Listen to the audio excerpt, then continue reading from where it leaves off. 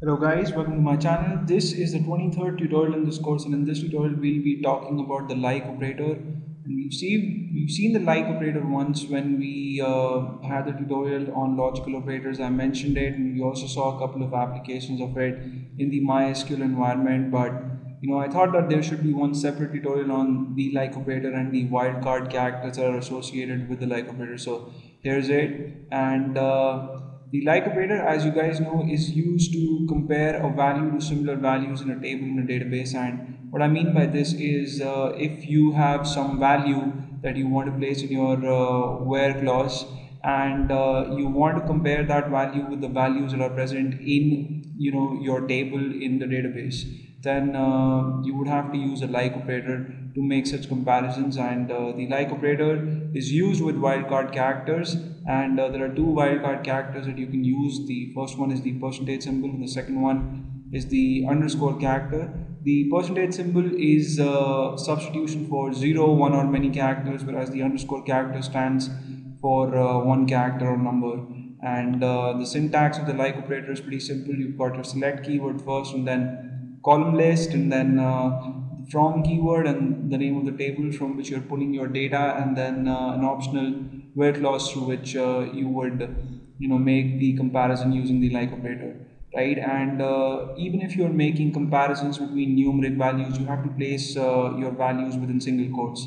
And this is different because when we use the assignment operator to make direct comparisons or equality tests, we do not put our numeric values within single quotes. But when we're using the like operator, even if you're making comparisons between numbers, you have to make sure that the values that are there in the where clause are between single quotes. And this will be clear when we check out examples in the MySQL environment. So let's check out a few examples. So I've got my workbench here, and just as we have in the past tutorials, we are going to work with the employee table in the test database. And let me show you guys the data that I have in the table at the moment. So to show the data, I would execute the select star query. Name of the table is employee, semicolon. When I press Control Enter, I see that I have 17 records in the table. The first row has the value of the ID field as 1900, and the last row has the value 1960. So in total, there are 17 fields in the table.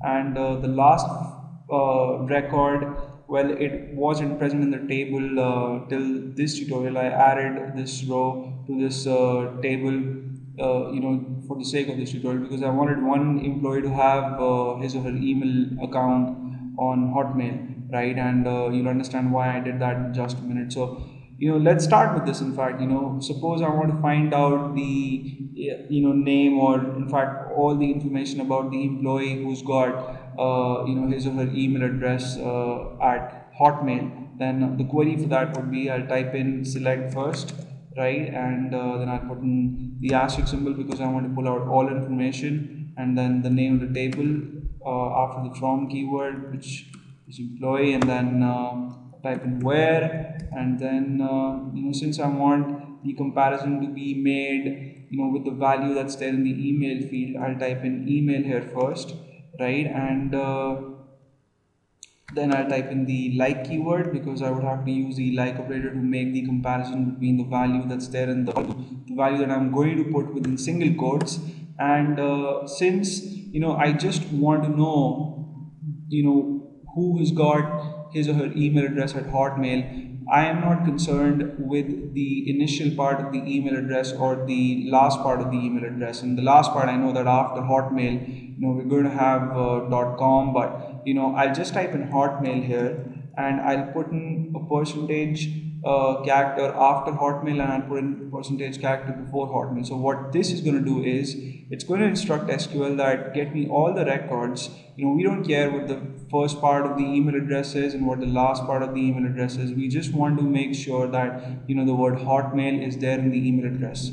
I put in a semicolon at the end to terminate the statement. When I execute it, I see that I've got just one employee in the table who has his email address registered at Hotmail. So the name of the employee is Joe, and the ID is 1916. This is the row that I added, right? And let's say you want to also find out all the employees who are in their 20s, right? So since in this case we would be working with the age column, I'll replace email with age. And since we want to know employees who are greater than 20 years old and less than 30 years old, we can use the or and logical operators to generate this condition. But if you want to use the like operator, then what you're going to do is within single quotes you'll put in 2, and then you put an underscore character after 2. So the underscore character, as I mentioned when we were looking through the PowerPoint, that the underscore character substitutes one character or number. So in this case it's a substitution for one number, so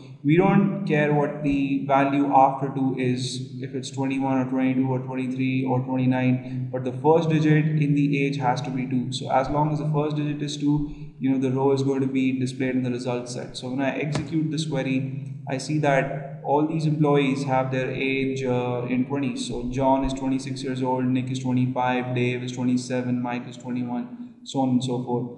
And the last example that we're going to check out, in this example we'll use the underscore character as well as the percentage symbol. So suppose you want to find out information about employees who have O, the alphabet O, as the second character in their names, right? So it's obvious we'll be working with the name field, and I'll type in the like keyword, and then within single quotes the value with which I'm going to make my comparisons is going to be, I'll put in the underscore characters first, then the alphabet O, and then the percentage symbol. So what this is going to do is it's going to instruct SQL that the first character in the name could be anything, right? It could be P, S, T, U, W, whatever. The second alphabet or the second character has to be the alphabet O, and the rest of the name could also have as many characters or whatever characters. So we're not concerned about the last part of the name or the first character of the name, but we're concerned about the second alphabet, which has to be O,